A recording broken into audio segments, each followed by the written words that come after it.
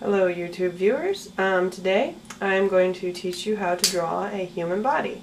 A male human body actually, and we might have a lesson on the female one next time. But this is just a good general lesson on proportions and that sort of thing.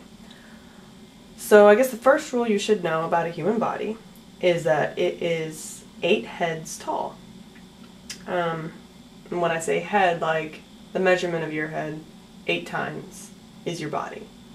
Normally. Not everybody, of course, because everybody's different. That is a general rule. That's how they teach it in art school. So I'm going to use my ruler today, and you can do that too, to make the head lines. And I want to use a ruler at first so that I know that I'm getting a precise measurement so my body that I'm drawing will turn out well. So I'm going to make that my head's about 1.25 inches in length. I'm just going to draw 8 of them here on my paper. And so there's 8 spaces. Now I'm going to draw a line here just so I can have a guide. All about guidelines.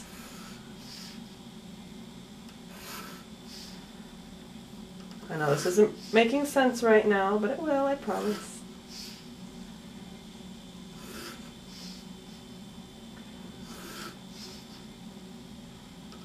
Okay.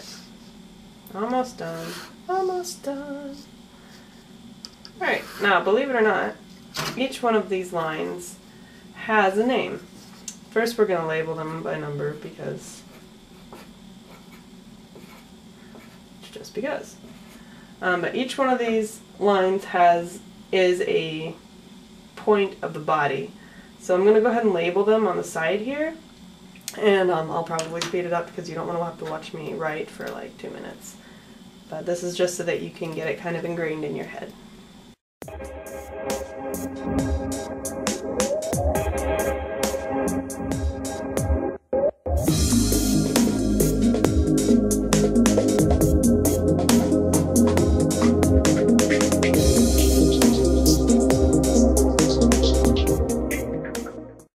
Alright, so I don't know if you can read that or not, but I'll go ahead and tell you. The first line is top of the head.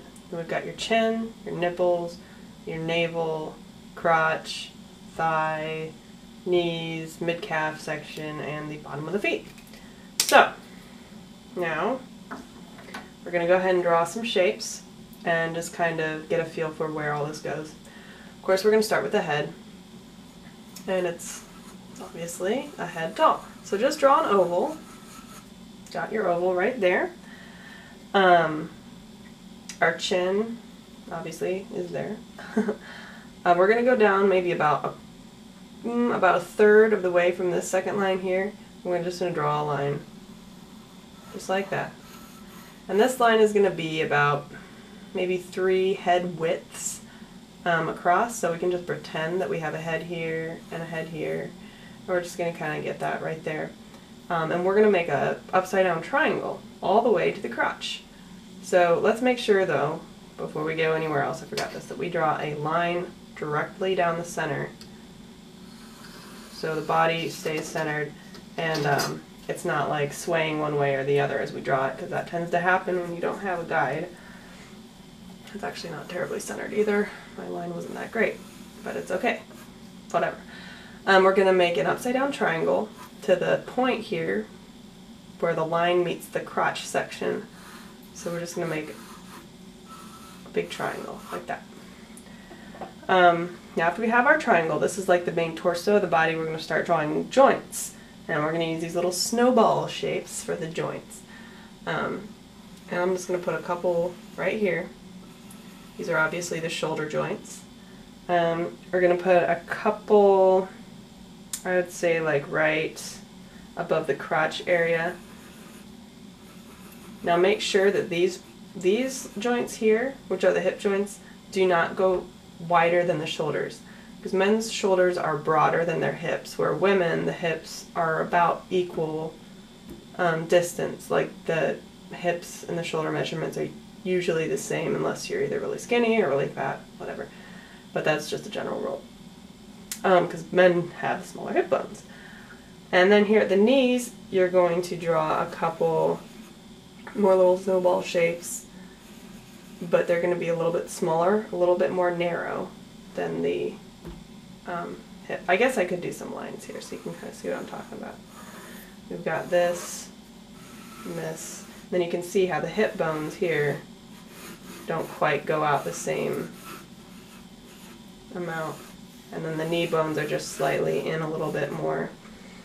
And then here at the bottom, we're going to just make some little triangles that don't even go halfway above this bottom line. And those are going to be the feet. Now we can kind of play connect the dots a little bit.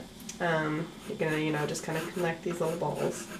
And as you can see, we're starting to see a little bit of a skeleton shape as we go. Around the navel section, I do a couple little balls here. This is going to be your elbows. You're going to be a little bit more below your navel. Since it says navel, let's make a belly button. Show you what the heck. The hands are going to be slightly above the middle of the thigh. I know this part freaks everybody out. They're like, arms aren't that long, but they are. Really, they are. I promise. So this is where the hands are going to be. So we have kind of a little skeleton right now. And that's kind of basically how you would start your drawing. And then you would fill in the lines with muscles and body shape and all that stuff. But since I only have a small amount of time for this video, I'll finish the drawing and then darken it up a little bit with some charcoal. But I'm going to speed it up so that I have time. And then you guys can just kind of watch and get an idea. But this lesson was just mostly to learn about the skeletal structure and the proportions and just kind of like where it all goes. So I'm going to finish this. You can watch and listen to my awesome music, and I'll see you next time on my drawing lessons with Mary. Woohoo!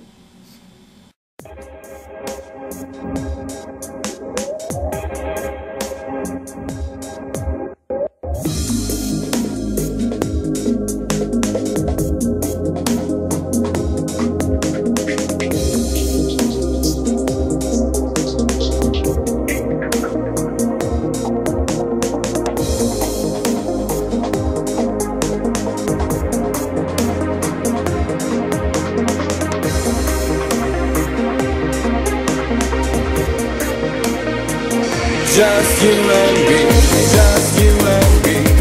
Another silent night in love. Just you and me, just you and me. Forever love, forever free. Just you and me, just you and me, just you and me.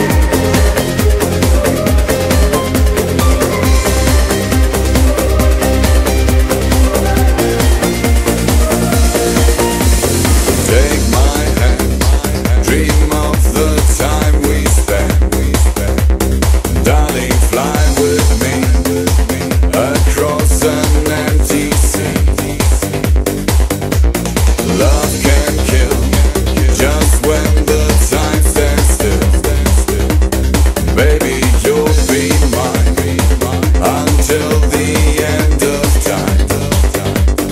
Baby, you'll be mine until the end of time. Just you and me, just you and me. Another sign.